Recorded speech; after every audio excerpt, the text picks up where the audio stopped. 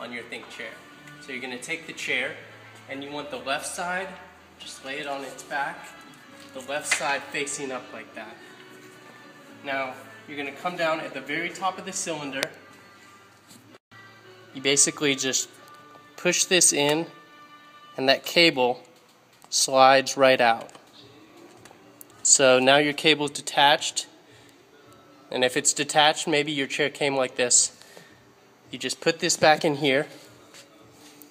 There's going to be the little metal part. You just slide that in the first groove closest to you, and then the plastic ring slides down into the second groove, like such. Now it's secure, and your chair, bring it back up.